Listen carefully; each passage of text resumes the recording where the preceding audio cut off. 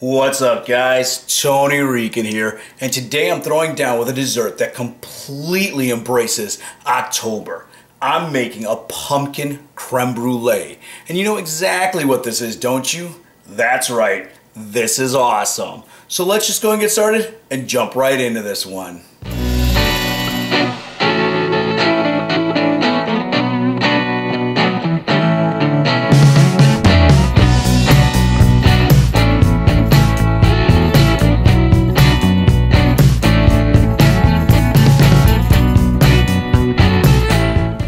I know what you're thinking, creme brulee, that's got to be pretty difficult, right?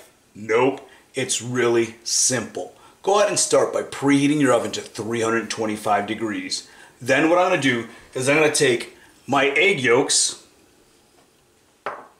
and my brown sugar, and I'm just going to start whisking this all together.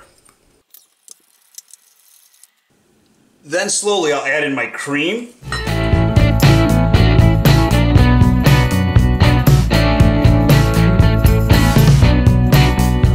My pumpkin pie spice, nutmeg, cinnamon, and then last I'll mix in my pumpkin puree.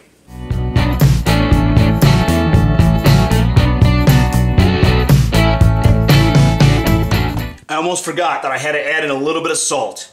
Now once it's all mixed together, what I'm going to do is I'm going to pour this into my ramekins, filling them about halfway. Then what I have is I have a baking dish with water. I'm going to go ahead and put the ramekins in the water, and what you want is you want that water to come about halfway up your ramekins. I'm going to go ahead, pop this in my oven for about 35 to 40 minutes. I want this just to start to firm up. It'll still be a little bit jiggly. And then once I take it out of the oven, I'll pop it in my fridge for a couple of hours.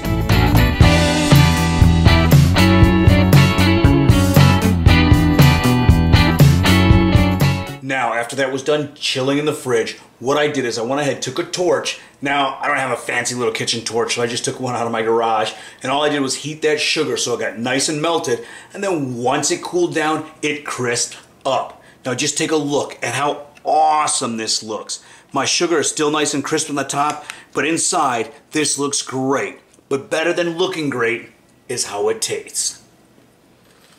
This is the perfect little fall dessert that everybody's gonna love.